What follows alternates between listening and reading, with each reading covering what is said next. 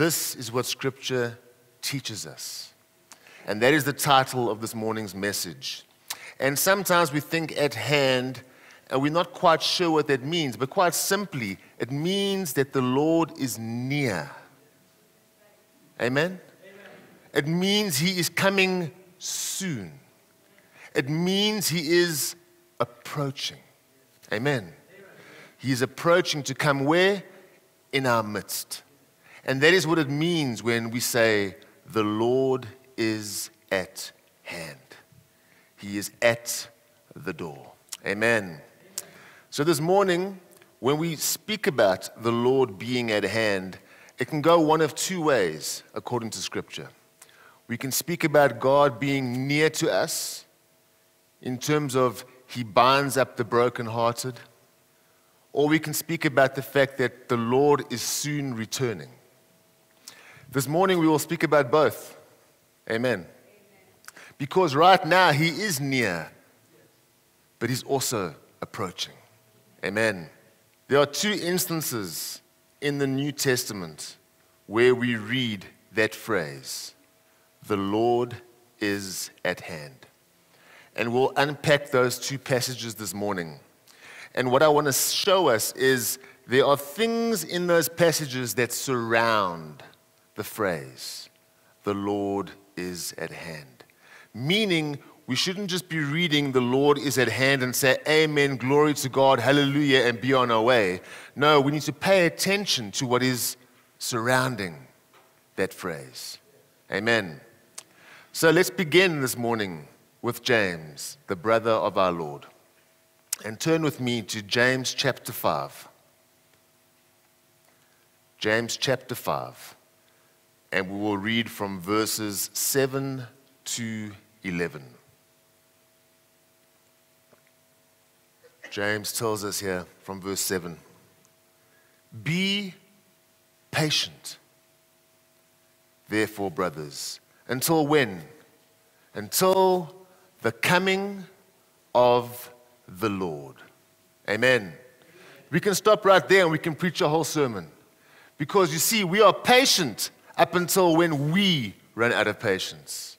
But James says, no, be patient up until the coming of the Lord.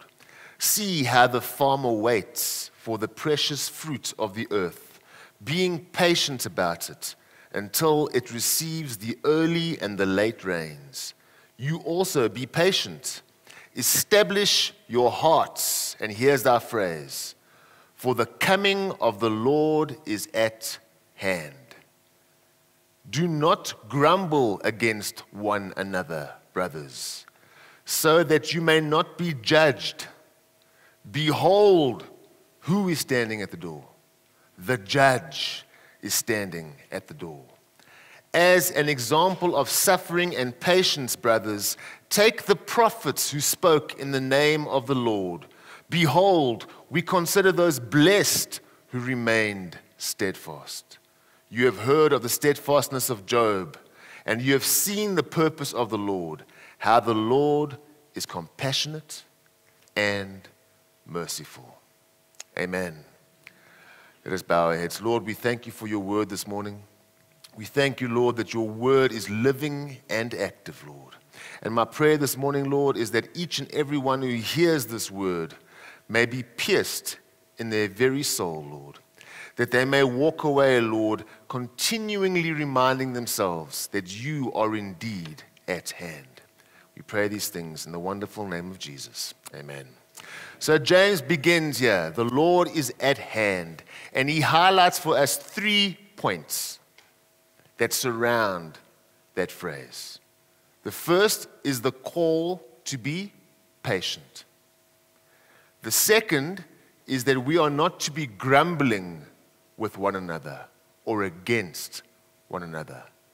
And the third is to remain steadfast. Don't worry, we will unpack them a bit more just now. Just want to point those things out. There are 3 things that surround the phrase, the Lord is at hand.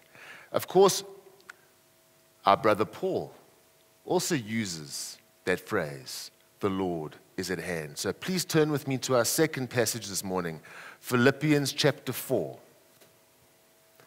and we'll read from verses 2 to 7. And in fact, while you turn there, this particular passage formed part of a Wednesday night Bible study a couple of weeks ago. And while I was presenting that evening, when I read the phrase, "The Lord is at hand," I knew that is what I need to preach on. Amen. So the Lord is faithful. So Philippians chapter 4, verses 2 to 7. And I tried to be fancy here, Pastor. I got the Greek pronunciation in brackets here, so we'll see how well I do. Paul says here, "I entreat Evodia, and I entreat Syntyche to agree in the Lord. Yes, I ask you also, true companion, help these women who have labored side by side with me in the gospel, together with Clement and the rest of my fellow workers whose names are in the book of life. Rejoice in the Lord always. Again I will say, rejoice. Let your reasonableness be known to everyone. The Lord is at hand. Do not be anxious about anything, but in everything by prayer and supplication, with thanksgiving, let your requests be made known to the Lord. And the peace of God, which surpasses all understanding, will guard your hearts and your minds in Christ Jesus." So Paul adds an additional 4 points for us. He says, unity. He says, rejoicing or cheerfulness. He says, reasonableness or gentleness. And then he calls us not to be anxious about anything. So in total, we have a nice biblical number of 7. We have 7 points that surround the phrase in the New Testament, the Lord is at hand. And I'll put it to you this morning that these 7 points weren't written down for the apostles or for the Holy Spirit, for that matter, to fill up a page. Amen? They were put there for your and my consideration. And more so, once we have considered it, it is put there for our application. Amen. Why do we apply these things? The Lord is at hand. So, between these 2 passages then, we have these 7 areas that we can zoom into. Or to put it in a different way, 7 potential blind spots in the church that the church needs to be aware of. And as such, I will now list them for us again in the negative so that we can see it in terms of a potential blind spot or area that requires our attention. So number 1 is lack of patience. That is both towards one another and more so lack of patience towards the Lord's coming. Number 2, grumbling with or complaining about fellow believers. Number 3, not being steadfast in the Lord. Number 4, not being in unity with our fellow believers. Number 5, lack of joy, specifically that in the Lord. Number 6, being unreasonable or harsh to those both inside as well as outside the church. And finally, number 7, allowing anxiety or our circumstances to rule our hearts. The Lord is at hand. Amen.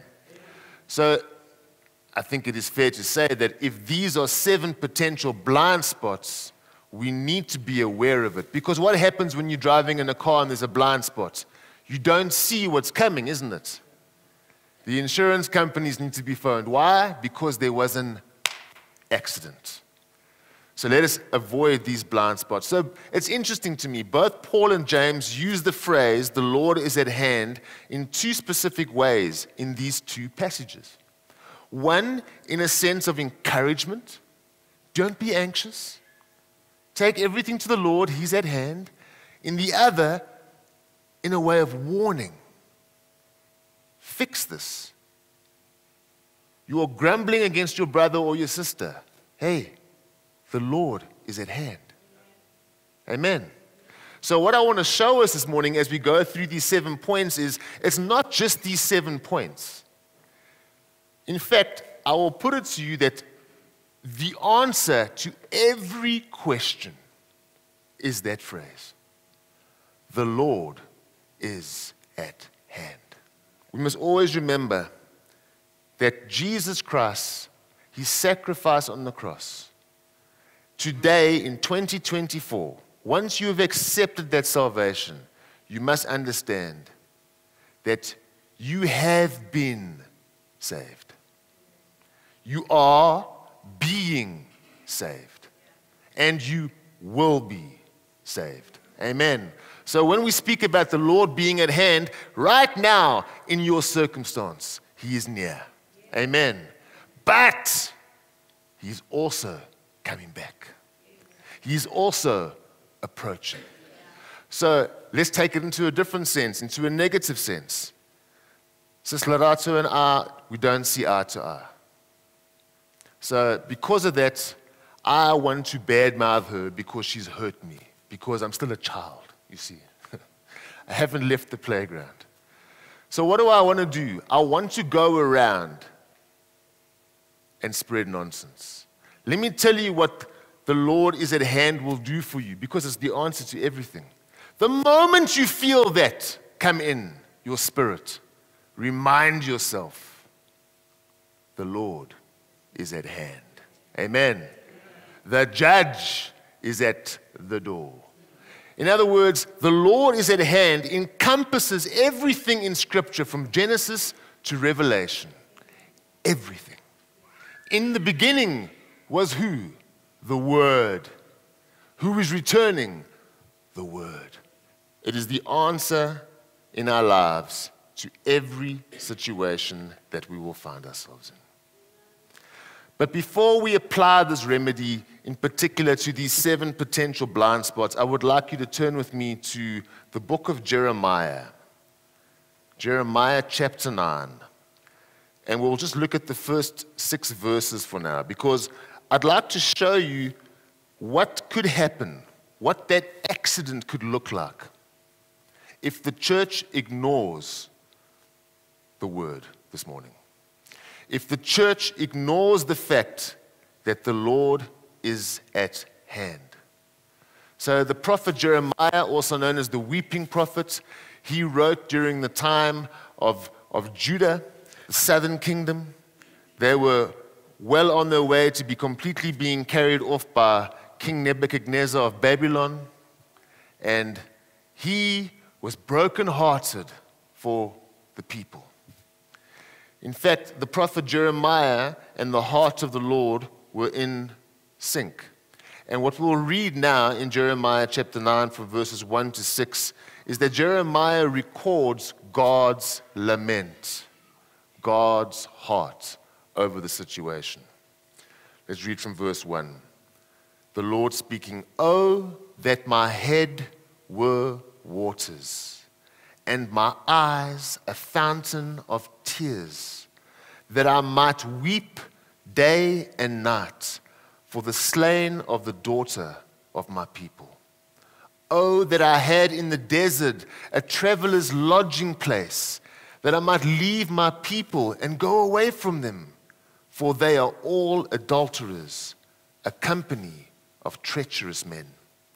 They bend their tongue like a bow. Falsehood and not truth has grown strong in the land. They proceed from evil to evil, and they do not know me, declares the Lord. Let everyone beware of his neighbor, and put no trust in any brother, for every brother is a deceiver, and every neighbor goes about as a slanderer. Everyone deceives his neighbor, and no one speaks the truth. They have taught their tongue to speak lies. They weary themselves committing iniquity. heaping oppression upon oppression and deceit upon deceit. They refuse to know me, declares the Lord. And we can go down to verse 23, please. We'll pick up in verse 23. Thus says the Lord, let not the wise man boast in his wisdom. Let not the mighty man boast in his might. Let not the rich man boast in his riches. But let him who boasts boast in this, that he understands and knows me. That I am the Lord who practices steadfast love, justice, and righteousness in the earth. For in these things I delight, declares the Lord. Last verse. Behold, the days are coming, declares the Lord, when I will punish all those who are circumcised merely in the flesh. What are we called to do in the New Testament? We are to have our hearts circumcised. What is one of the remedies to ensure that happens? Well, the Lord is at hand. Yes, this will be the fate of the church if we ignore God's word. So let's begin with the first one, the lack of patience towards the Lord's coming. I actually had a conversation with a mom last week or the week before, I don't remember. And I don't know why, she was either reading the news on her phone or she saw the news on the TV, I'm not sure. But her response was, Jesus must just come back. He must come back now. Not tomorrow, now. Because in a sense, she's losing patience. Not with the Lord, but with this world. But there's a danger in that. You see, if we allow the problems of this world to weigh us down, we will in turn lose patience with the Lord. Because he will return. Amen? The word says he will come at an appointed time. He's already got the appointment written down. The book has been closed. He is well aware where he must arrive, what time he must arrive, and how he must arrive. Amen? But the church needs to be patient. Why? Just like the prophet Jeremiah, his heart was like the Lord's heart for the people. Our hearts must be like the Lord's hearts. For who? The people. Turn with me, please, to 2 Peter chapter 3. If ever you feel like you are losing patience with the Lord's coming, just go to 2 Peter chapter 3. Read the whole chapter. So 2 Peter chapter 3, we'll read from verse 1. This is now the second letter that I am writing to you, beloved. In both of them, I am stirring up your sincere mind by way of reminder that you should remember the predictions of the holy prophets and the commandments of the Lord and Savior through your apostles. Knowing this, first of all, that scoffers will come in the last days with scoffing, following their own sinful desires. And we'll stop there for now. I don't know what it is about church people, but we need to develop thicker skin. Amen? We are so worried about what this one says and that one says, and then we become useless in the kingdom. Because you might wake up in the morning, Sister Pastor, you wake up in the morning, you're feeling good, you've had your quiet time with the Lord, you get in the car, you go to work, and you just feel that today I'm going to witness to somebody. Today is the day.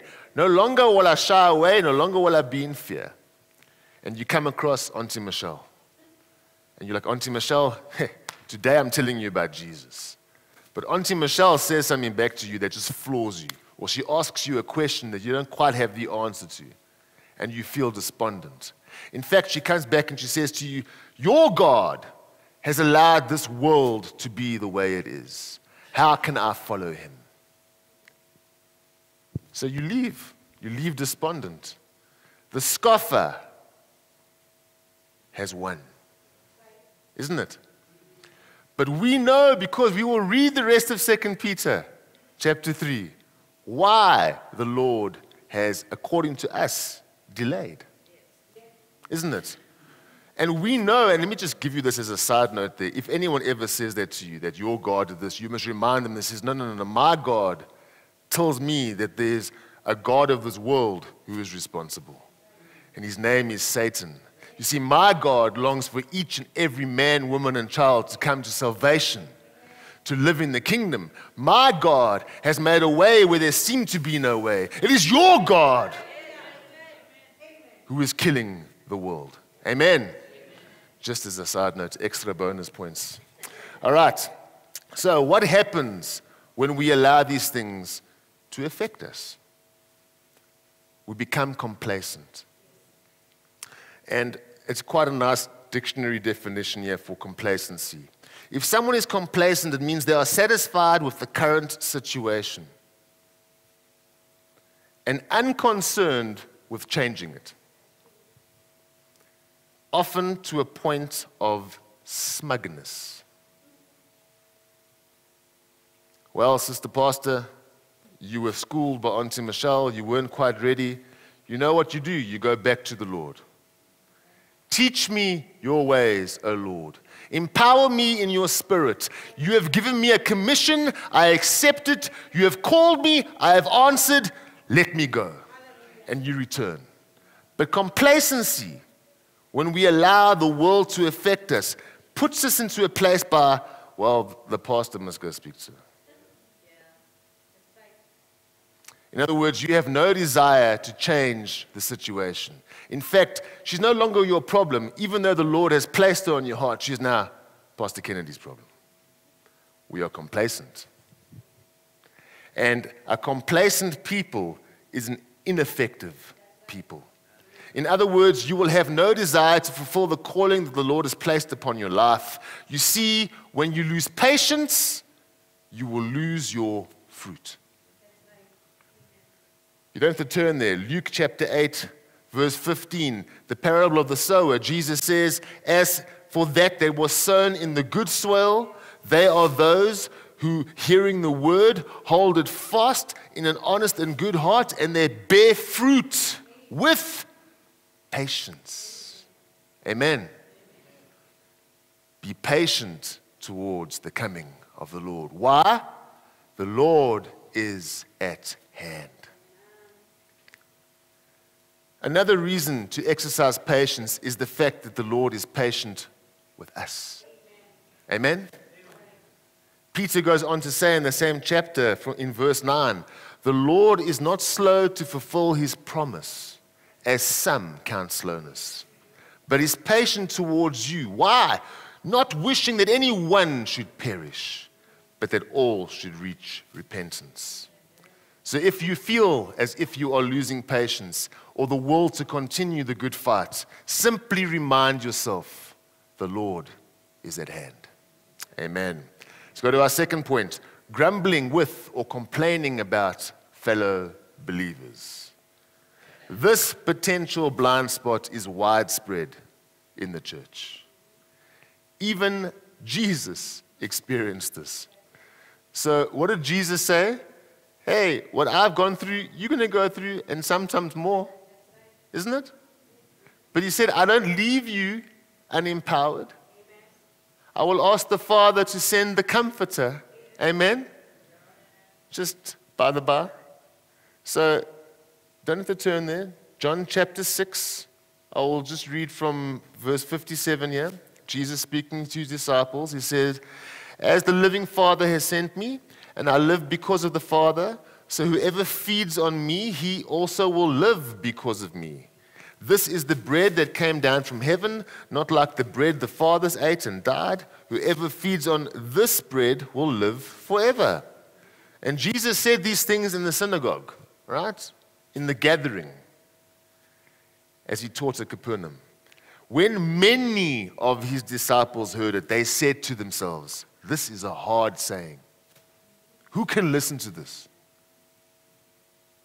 But Jesus, knowing in himself that his disciples were grumbling about this, said to them, Do you take offense at this? Then what if you were to see the Son of Man ascending to where he was before? If it is the Spirit who gives life, the flesh is no help at all. The words that I have spoken to you are spirit and life. But there are some of you who do not believe. For Jesus knew from the beginning who those were who did not believe and who it was who would betray him. And he said, this is why I told you that no one can come to me unless it has been granted by the Father. And here's the important part. After this, many of his disciples turned back and no longer walked with him. You see what happens when grumbling sets in. Pastor and I were talking yesterday. Why are there so many denominations? We're all following the same Jesus, but there are so many denominations. Why? I'll tell you why. Grumbling. That's why. Because this one wants it done this way, this one wants it done that way. Don't do the communion after the preaching, do it before the preaching. Really? We find the most silly things to grumble about. But see what eventually happens is that you will turn your back on Jesus. Because remember,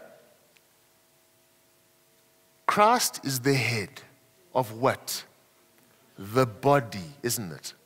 If there is discord in grumbling or division within the body, what's going to happen? What's going to happen? The body becomes ineffective, and the head is grieved. So, this body within the body wants to be its own body. They still claim Christ as the head, but in fact, they are their own head. You see, this is what grumbling leads to. We often think, you see, I blame Hollywood, actually.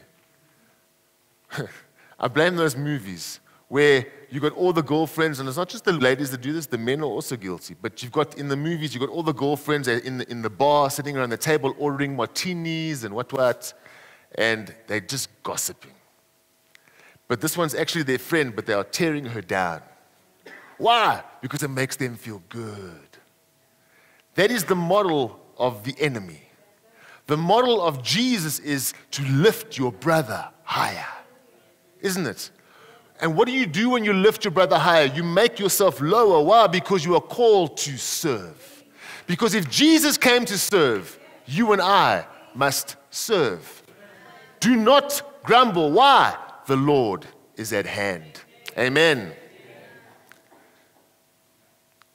Verse 70 of that same passage, Jesus answered them, did I not choose you, the 12? And yet one of you is of the devil. Don't be of the devil. Be one of the 12. Amen. There will always be, and this is something important to point out, there will always be grumbling and division in the church. Always. Until the Lord comes, these things will exist. The false prophets will exist. The false teachers will exist. All these things will remain. The important thing is here, do not find yourself part of it. Amen? Remain in the body that the Lord wants you to be in, not the body of your own creation.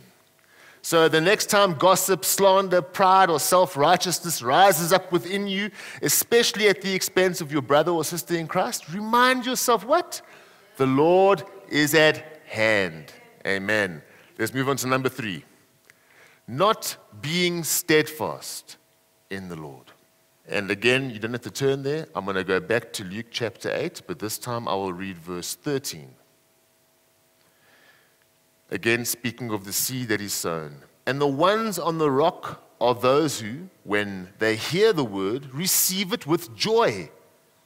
But these have no root. They believe for a while, and in a time of testing, fall away. If you are not steadfast, that is, if you are not immovable in your faith, then you will fall away from the faith. Jesus points out in this parable that there was no root. In fact, if you want this parable explained nicely, go ask Uncle Moses. He experiences it all the time. Hey, Uncle Moses? The birds of the air come and they eat. Anyway, there's no root. If there's no root, the plant cannot be nourished. If the plant cannot get nourishment, the plant cannot grow. If the plant does not grow, the plant cannot bear fruit. Okay? Quite simple. Jesus tells us, what does he say? He says, abide in me. But you see, you gotta love God. He doesn't say abide in me and then full stop. He says, abide in me as I abide in you.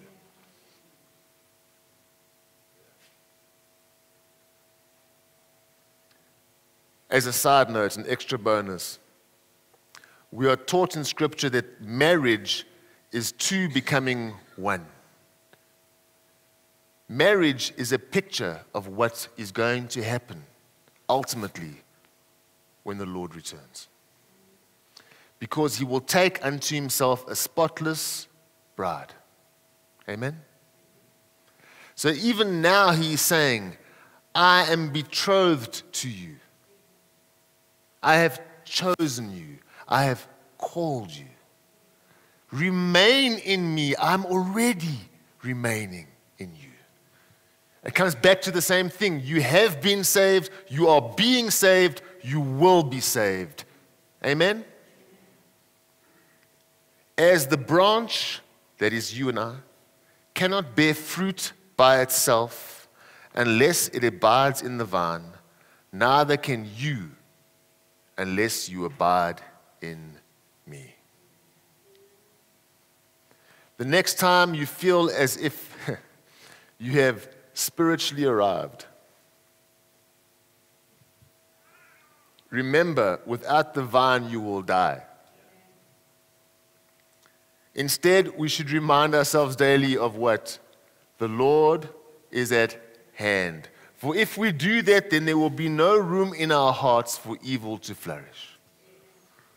Remember who the King is and be steadfast as his servants. There is no danger for a believer to fall away if that believer is under the hand of the King. Likewise, being steadfast in the Lord allows us to experience the steadfastness of Jesus. As the psalmist wrote, how precious is your steadfast love, O God. The children of mankind take refuge under the shadow of your wing. Amen. Number 4, not being in unity with your fellow believers. And I think for me personally, of all the points this morning, this is the one that I want us to get the most. I want us to see it. So turn with me, please, to Ephesians chapter 4.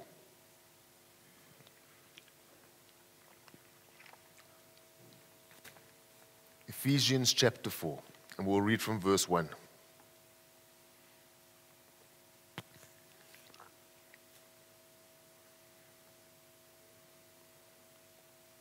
Paul writes, I therefore, a prisoner for the Lord, urge you to walk in a manner worthy of the calling to which you have been called, with all humility and gentleness, with patience, bearing with one another in love, eager to maintain the unity of the Spirit in the bond of peace.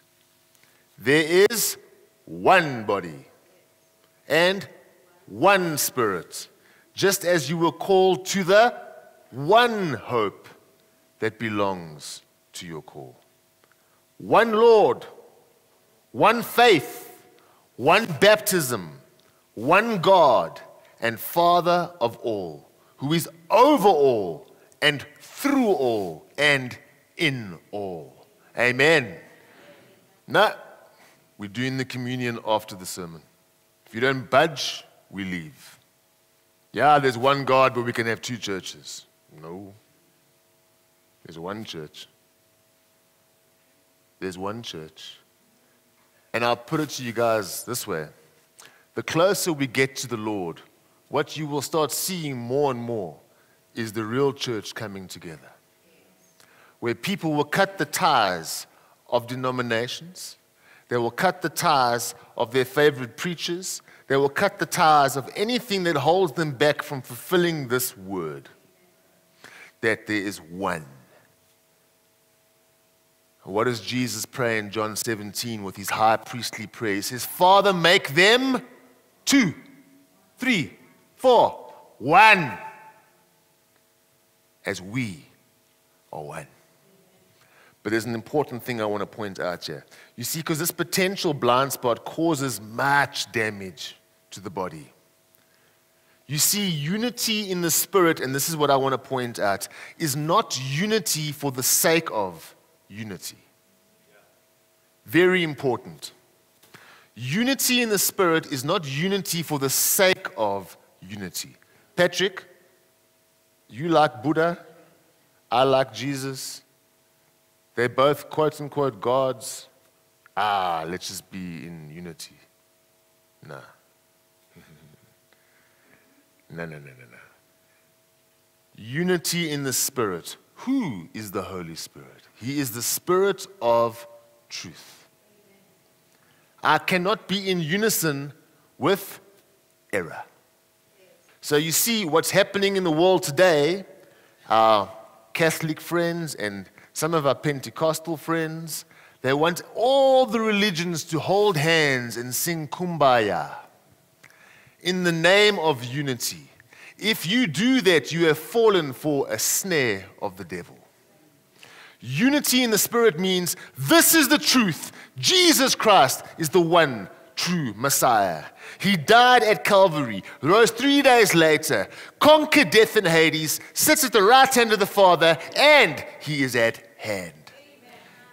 Then we can be in unity. So if you believe that, if you profess that, we are in unity. Forget about when the communion is done. Forget about what songs are sung. Forget about it. Forget what, Pastor said it before, forget what people wear. It doesn't matter. What binds us together? Unity of the Spirit. The truth. Amen. Therefore, the real reason there's not unity in the body is because the people don't love the truth. If you love the truth, you will be in unity with the truth, isn't it?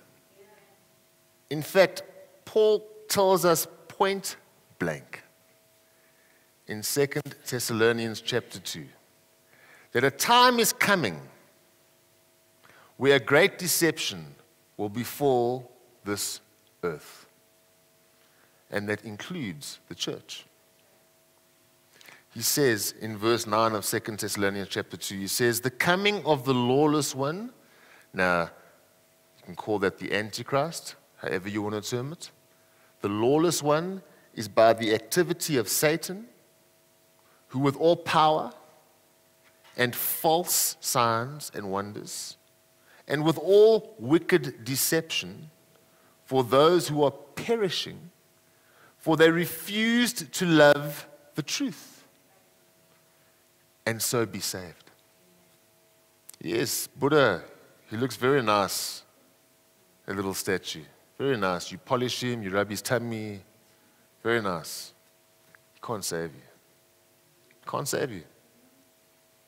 Pick a God outside of Jesus Christ. Can't save you. Let us not compromise our faith. Unity in the Spirit is in fact the opposite of that, is we stand our ground. We become immovable in our faith. You and I, we cannot sit at the same table because you do not profess my Lord and Savior. But let me tell you about it. Let me teach you.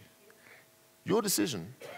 But we're not holding hands in the name of Jesus if Jesus is not proclaimed all around. Amen. So lack of unity not only hinders the work of the church, but as we've just read, can lead to destruction. We must be careful. We must strive for this unity. Why? The Lord is at hand. Don't wait until tomorrow. Do it today. The Lord is at hand. Don't be preoccupied with church politics. Rather be found doing the will of our Father in heaven. That includes unity in the truth. Number 5, lack of joy. Specifically, that in the Lord. Christians cannot, I didn't say shouldn't, I said cannot, measure their joy based on earthly pleasure. No. Where's our joy? In the Lord. All that the earth could ever offer you, here's a newsflash for you if you didn't read the whole New Testament, is going to be consumed by fire. It is going to be burned up. Jesus even tells you, do not store up these things where moth and flame are going to destroy. Rather, put your treasure where? In heaven. Because it is safe there. Down here, it will be lost. It will be destroyed. The joy of the Lord is our strength. We hope not in the government of national unity. Amen? If you have placed your hope in the government of national unity, I suggest you go back to Scripture and get on your knees. Because there is but one king, and the book of Daniel teaches us that it is he who appoints governments and kings. Amen? So where's your hope? Where's your joy? In the new laws that are being passed? In this that is happening? Oh, the petrol price is going down, but then tomorrow it's up again. Don't put your joy in the temporal things of the world.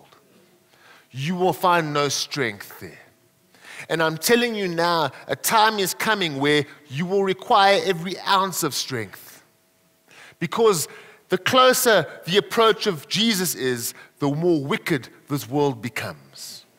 Because the more Christ calls, come, the more the world calls, come. The joy of the Lord is your strength. If your treasures are stored up in heaven, then from whence comes your joy? Heaven, isn't it? What does Paul say? You are citizens of the Republic of South Africa. No, you are citizens of heaven. You are part of the Commonwealth of Israel. Amen? So the next time you feel like there's no joy, remember, the Lord is at hand. In fact, this is funny for me. When I was growing up, and my mom can tell you, I took chances left, right, and center, especially with her. But I never did it with my dad, because I knew he would sort me out. So there was 2 things I remember very clearly growing up. On the negative aspect, I would get up to mischief, and all my mom had to remind me is your dad's going to be home in 5 minutes. And just like that, change of attitude. On the other hand, in a more positive way, I looked forward to my dad coming home because I knew we were going to spend time together. You see, it doesn't matter which way it is. If you need a wake-up call to repent this morning, or if you are simply just longing for the Lord, both apply to the same phrase. The Lord is at hand.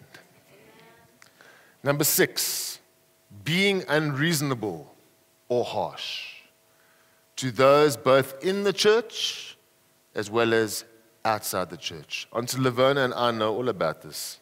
Hey, Auntie Lavona.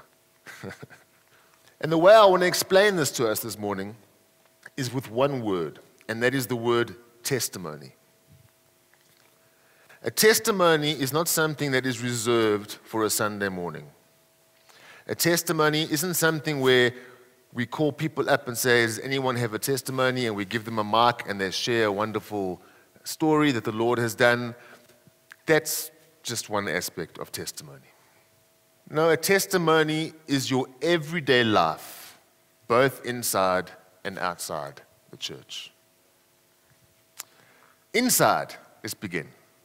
Your testimony inside the church is to encourage the saints of God. It is to edify the body of Christ. We don't stand up here to give a testimony to brag.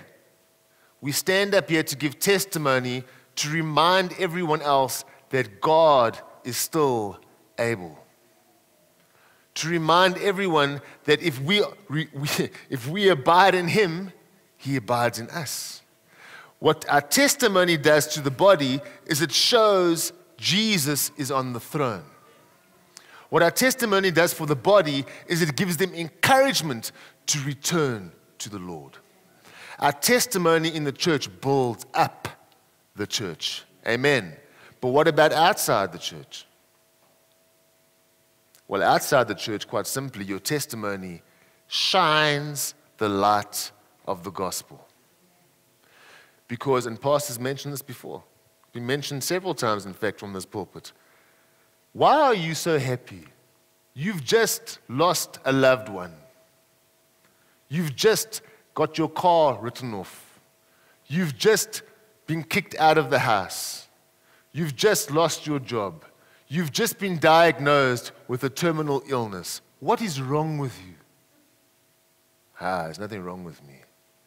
My Lord is at hand. You see, your testimony outside the church shines the light of the gospel.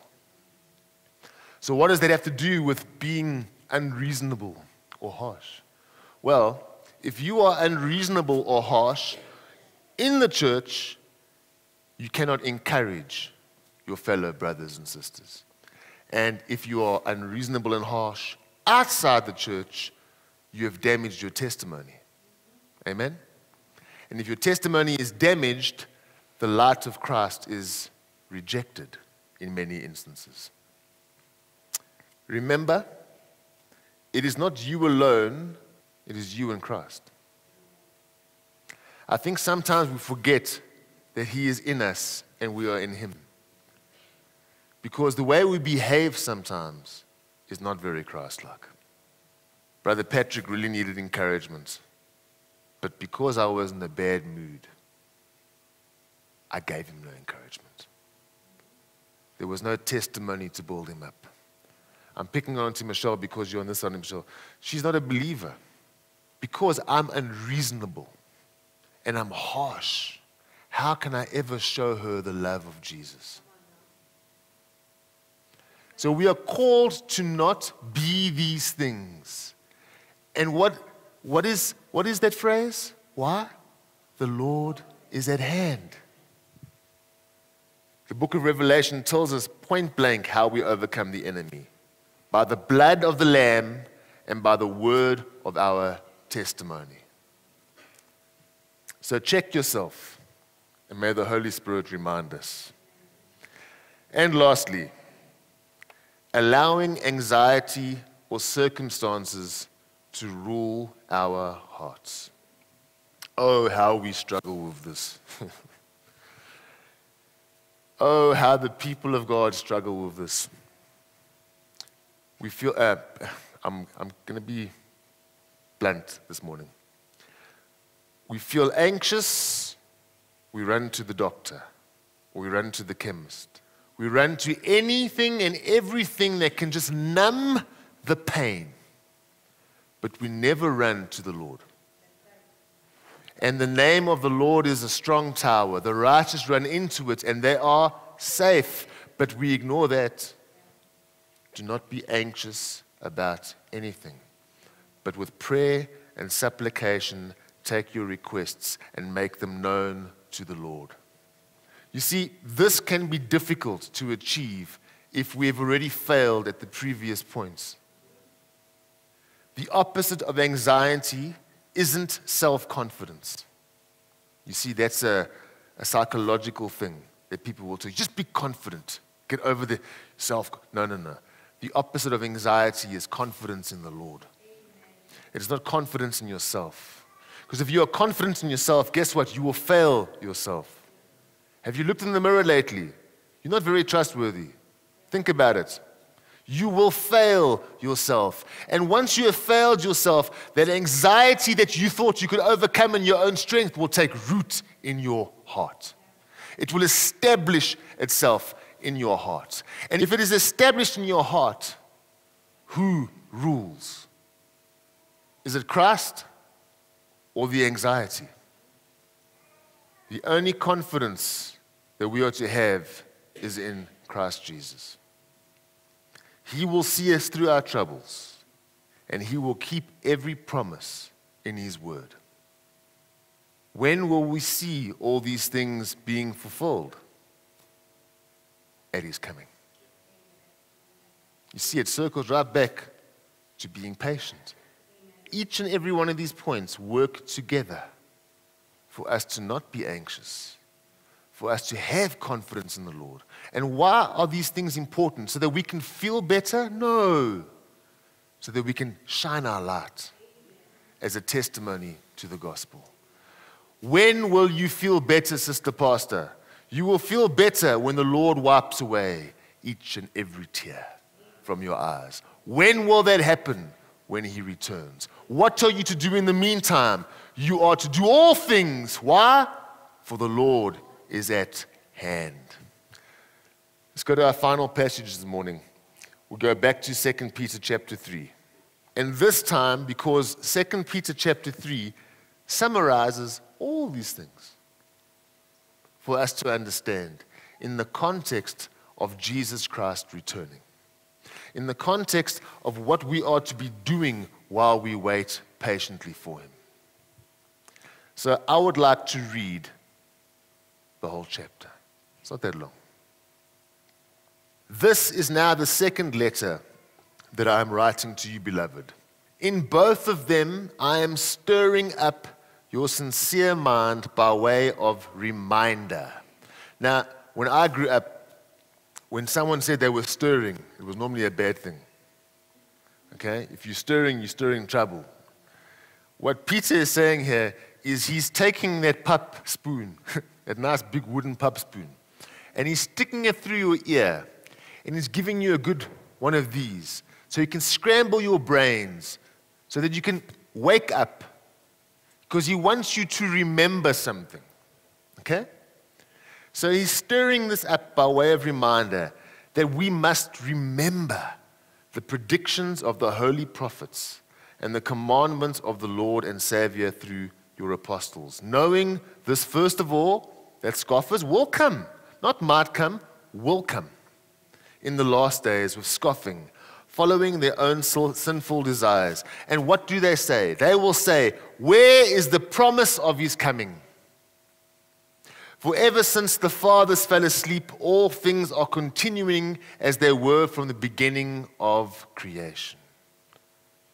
Where's your Lord? Where's your God? Where's your Jesus?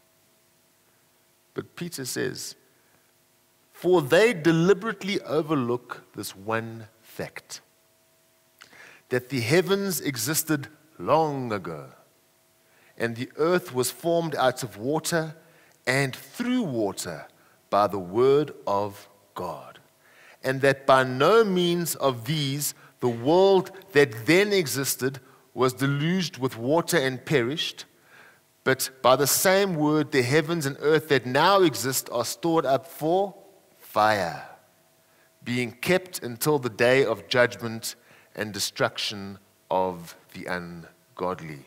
So just quickly, Peter's saying these scoffers forget that God has already judged this planet once. And out of that, He saved Noah and his family. But the rest was swept away with water. It's already happened once. In the meantime, Jesus Christ has come. And He has made a way where there seemed to be no way. And right now, God wants as many people to find that way as possible. Because there is a time where this earth will be destroyed yet again. But this time not by water, but by fire. And sometimes I think when we read that, we think, well, it's going to be a situation of Sodom and Gomorrah where it was brimstone and fire coming down. No, no, no, no, no, no, no. By fire, it means the Lord himself will appear in the clouds. And the scripture teaches us that he is an all-consuming fire. He himself, by merely coming, will be that fire. Verse 8, do not overlook this one fact, that with the Lord 1 day is as 1,000 years, and 1,000 years as 1 day. Jesus Christ, God the Father, the Holy Spirit, the one God of Israel, they are in eternity. We are bound by time. From their perspective, it's already happened, in a sense. We are still waiting, patiently. But we've read this already, verse 9, the Lord is not slow to fulfill his promise, as some count slowness. Who are those some? That's you and I, us bound by time. But is patient towards you, not wishing that any should perish, and that all should reach repentance. Yes, all. Even that person that hates you. Even that person that has ruined your life. Even that person, and I'm going to say this because I have a family member this has happened to. Even that person who has murdered a family member. You see, we don't like that. He's patient to all those people because each and every man and woman deserve an opportunity to be saved. Amen? Because we look at ourselves and we go, well, I'm not so bad. I deserve it. Yeah, I'm not so good either, but I'm not that bad. So Jesus, you can save me. But that one you must leave. May he leave you if that is your attitude. Because scripture is clear. All should reach repentance. But the day of the Lord will come like a thief, and the heavens will pass away with a roar, and the heavenly bodies will be burned up and dissolved, and the earth and the works that are done on it will be exposed. Since all these things are thus to be dissolved, what sort of people ought you be in lives of holiness and godliness, waiting for and hastening the coming of the day of God, because of which the heavens will be set on fire and dissolved, and the heavenly bodies will melt as they burn. What is your job? Wait patiently and hasten his coming. How do we hasten his coming? Well, what is his heart? That all should reach repentance, isn't it? So what do we do to hasten his coming? We call as many as we can to repentance. As our testimony is walked through this world, as the light of the gospel is shone, we say, come, there's one who wants you home. We hasten his coming by preaching the gospel. Verse 13, but according to his promise, we are also waiting for new heavens and a new earth in which righteousness dwells. Amen? The kingdom of God. Therefore, beloved, since you are waiting for these, be diligent to be found by him without spot or blemish and at peace. And count the patience of our Lord as salvation, just as our beloved brother Paul also wrote to you according to the wisdom given him, as he does in all his letters when he speaks of them, of these matters. There are some things in them that are hard to understand, which the ignorant and unstable twist to their own destruction, as they do the other scriptures. You therefore, beloved, knowing this beforehand, take care that you are not carried away with the error of lawless people and lose your own stability, but grow in the grace and knowledge of our Lord and Savior, Jesus Christ. To him be the glory both now and to the day of eternity. Amen. Amen. Oh, church, the Lord is at hand. He is at the door. He is coming in the clouds. He will set foot upon this earth. He will rule and reign for all eternity, a kingdom not made by the hands of man. The Lion from the tribe of Judah will roar. Therefore, lift up your eyes to the heavens. Why? For your redemption draws near. And when things get tough, when the cares of this life weigh down upon you, when you feel like you can no longer go on, what are you to remember? The Lord is at hand. Amen. Amen.